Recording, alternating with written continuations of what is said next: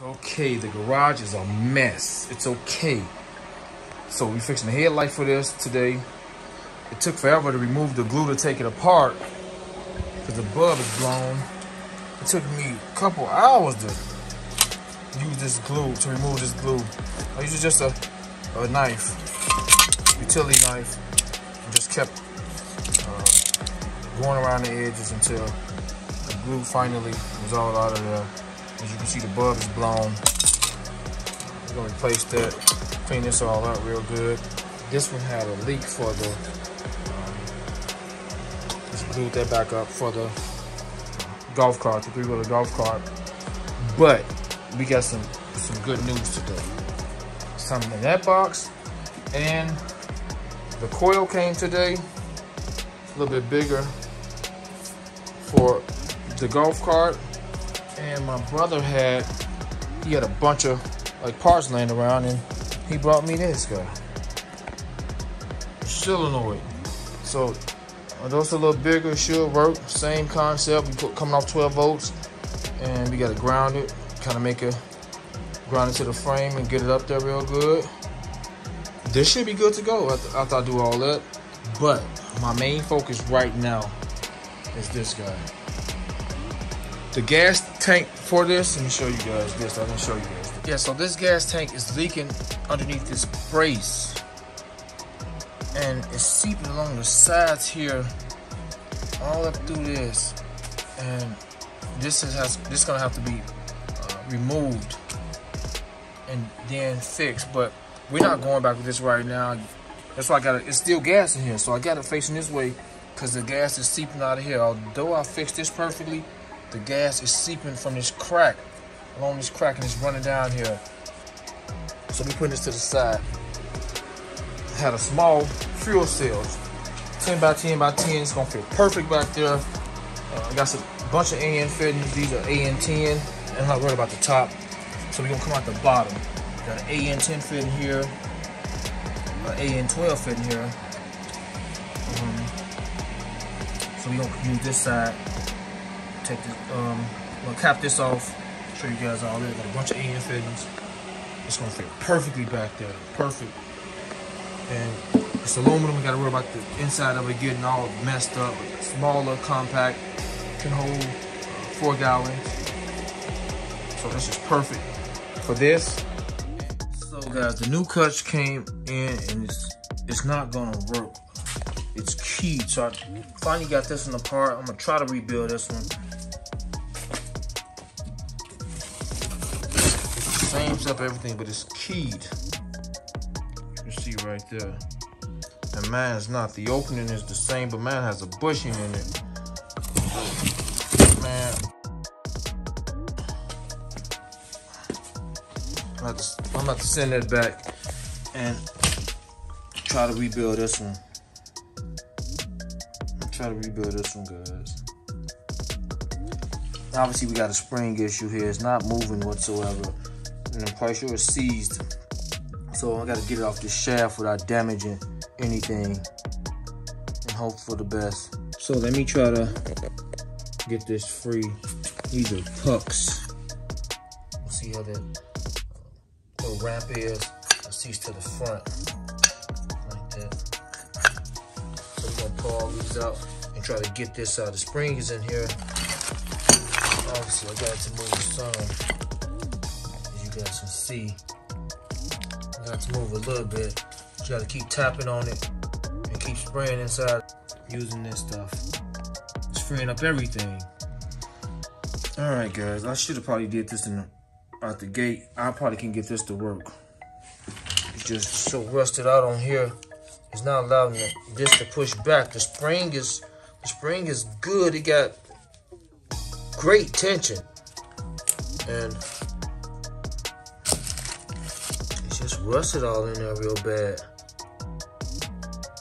It wasn't sliding back on this. It should slide back easily on it. Alright guys, so I'm about to put this board to work. I'm cleaning up all this stuff. You know what? I may just let this sit in my rust remover. And that's what I'll probably do. My secret rust remover. Okay guys, we about to go to work. Let me turn this off. If you ain't seen this review on my channel about this, guys, this stuff is amazing. Nothing removes rust better than this. Nothing. I've tried everything. It has to have this tag on it. And we got this bucket here, and we gonna put these parts in here and get them all cleaned up. Watch. All right, get these rubber gloves on.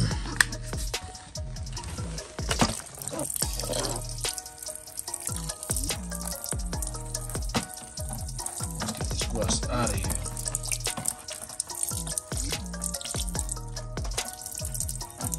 Look at the rust falling off, guys.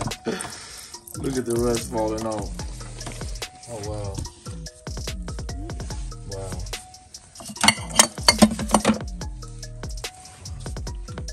Guys, it's only been not even a minute. Look at this.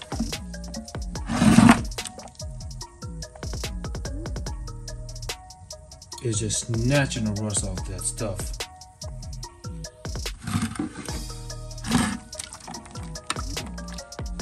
Okay guys, look at this stuff working. The metal coming back almost like new, man. It's foaming up. It is releasing an odor, so. But look, you guys seen how the metal was on that cover. And this thing is looking incredible. All these pieces are gonna look really nice when I take them out of here. So let me finish. I did want to use them 2 bottles. I wanted to kind of that it soak some. So this is what you need right here. It has to say that.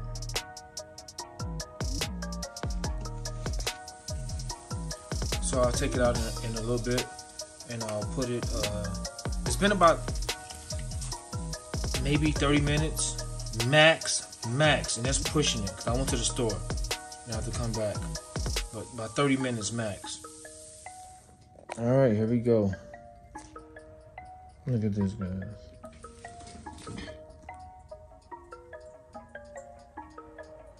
That's the color of pitting up in here. All the rust is gone. Let me sand this down a little bit more.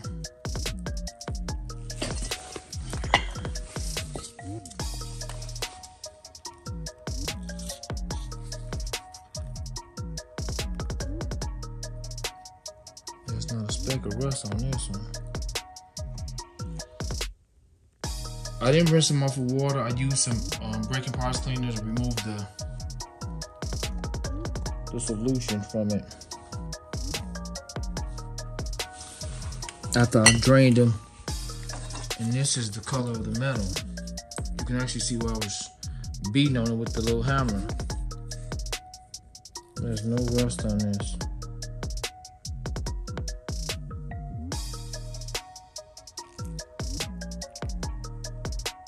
That's not rust. That's the color of the paint or whatever coating they had on it. That's the color of that.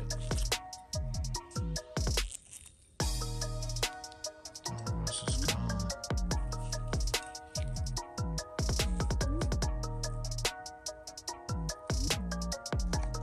Got a little bit in here. I could have got that out. It's probably just gonna fall out anyway. Okay guys, I've used my wire brush with the drill. Try to get this as smooth as I can. Pitted pretty bad, but just wanted to get it to work. So I'm gonna put it back together and see how it feels. How does it move? We're gonna go from there. Okay guys, it appears to be functioning pretty good.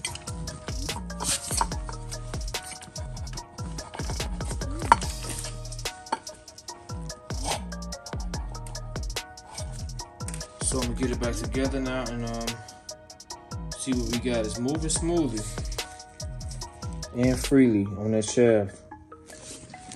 Okay, I gotta get it back on that shaft. I gotta put the cover over it first and get the bolt in so these pucks won't fall off, because the motor is in the vehicle, and we should be okay. Or I might just put the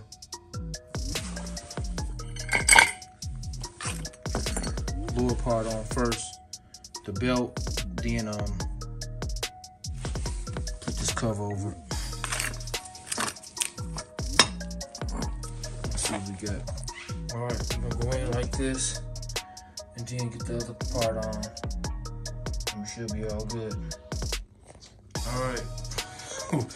Man, this is tough. I had to almost lay down in the machine to push that on there, just to make sure this front dust cover go in those keyways.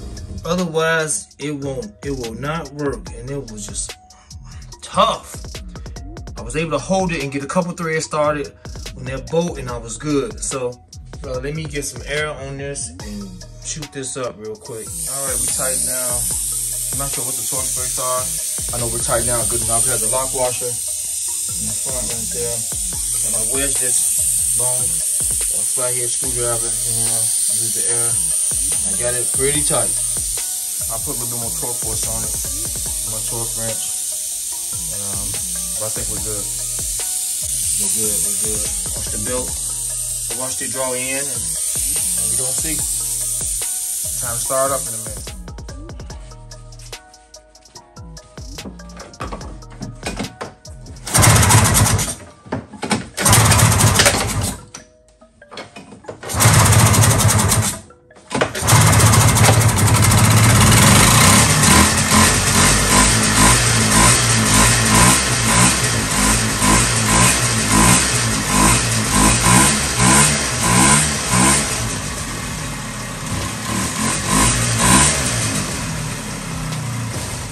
Oh man, we crashed.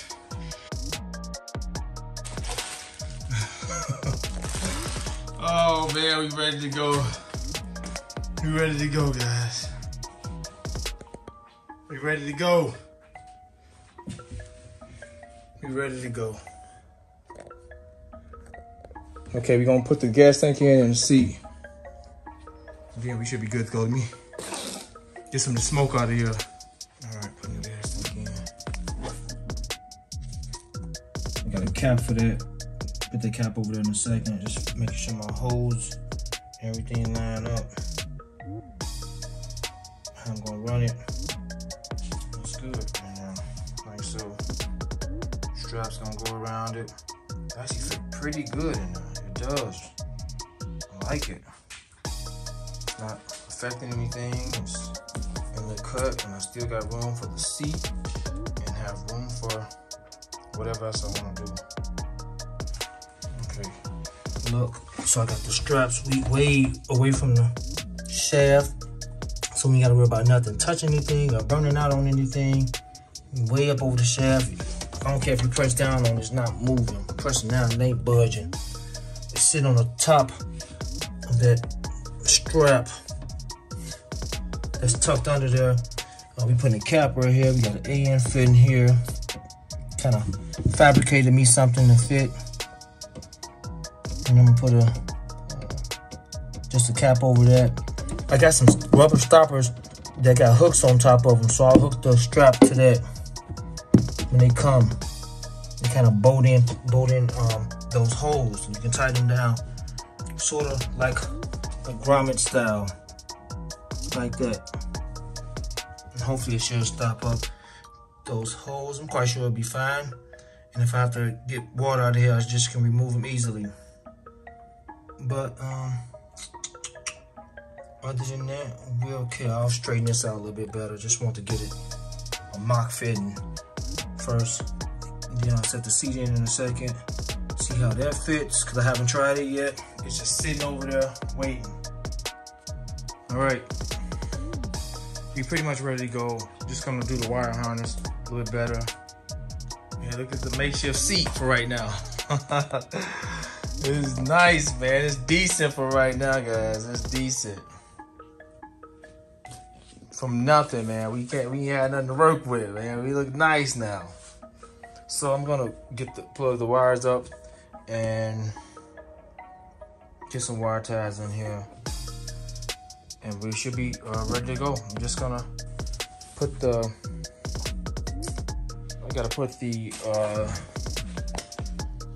starter solenoid on this. So I got a new battery. Starter solenoid and coil is bad. And move this out the way. So tomorrow I'm in attack mode to get this ready to go. Just about to hook them wires up and try to wire tie it a little bit better. Got the LEDs. The LEDs looking real nice. The LEDs looking lit. Ready to go. We should be powered tomorrow. Our backlight is still busted. At least we got power running back there already. I just gotta put something. Put an LED light back here too. I'm gonna place this because it's almost impossible for me to get these screws out without damaging it. So I can't drill them out. I'm just gonna put a better light. This is old. I'm gonna put an LED light in here too. Fuel cell back there looking good. 4-gallon tank. And that may be a 5-gallon. That may be a 5-gallon. I was told it's a 4-gallon, but it's 12 cube. So that may be a 5-gallon tank. It's pretty deep. And so you got all the room, seat is in, and about to do the wirings right now. I'm probably gonna give me a little harness to run across here. So one gonna drop on down here. There's already enough stuff going on. And I need that cover so bad. This is dangerous. You gotta ride with like some swimming shoes on in here, or some shoes. I got some Nikes that don't have laces in them, so I'll be wearing those. You can't have no laces. Trying to test drive this thing, you can lose a foot or do some bad damage to something, to a body part if you got your shoelace get caught in there. So I really need that cover. I've been searching diligently for it and I can't find it. And I heard they're super nearly impossible to find, but hopefully I should stumble across one. Put that cover in here and it'll be nice and neat and this thing will be ready to go. And like I said, we're still gonna get the white paint, get the pressure washer. About to do a review on this amazing pressure washer right here. It's brand new. Got stuff on it. It's portable. It's a Greenworks. It's super nice. You can just take it where you want to go. Fill it up with water and just go. So we're doing a review on that. This will be on the channel in a couple days. I'll do a review tomorrow. It's supposed to be really, really nice tomorrow. I'm doing a review on that. I'll be power washing the Easy Go. And I might as well just power wash these wheels real good and try to just hit some white paint on them. Mask the tires up, not take them off, just some white paint on the outer parts where it's rusted at, just to make it look a little bit better. But just go over it. We're not trying to be on no fashion statement. The thing already looking really nice. The body and the integrity of this thing is great. So, next video, power washing the wheels, will be out for a spin. We're gonna take it out for a spin. Then I'll hit the wheels up. But I'm excited, really am excited. So I hope you guys are enjoying this series with this project. And I gotta hurry up. I got cars to deal with. I really gotta hurry up. The Mustang, I can pick it up this weekend. But if I don't get this stuff out of here, I won't be able to pick it up. So I want to get these out of here, get the garage really cleaned, get the Mustang in here, and really have some fun putting that back together. So I gotta get going. It's on me now, guys. So that's why I'm pushing to get the small stuff out the way. Since I started on, I don't like to start on nothing and don't finish. That's a pet peeve, man. Once I started, I have to complete it. I mean, all the way completed. And like this is done. This is ready to go. I just need an air breather, and I'm working on the headlight right now. Got a new seat cover, and the brake light lens cover, tail light cover will be here any day now. So this is done. This is ready to go. So I'm out here. I'm creating some awesome content for you guys. Hope you're enjoying it. We're gonna have fun. We're really gonna have fun. And, drag racing season come open. I'm in talk with somebody right now to paint the Nova and mess with the other cars. So a lot of cool things coming. And I got reviews. I got the ice maker review done for the portable ice maker, and we're doing this bad boy tomorrow. It's brand new. We're doing that tomorrow. So we got reviews, car content, the 6-wheeler, the 3-wheeler, Easy Go 1979 with the crocodile seats and a whole bunch of more stuff. So once again, I hope you guys are enjoying this video.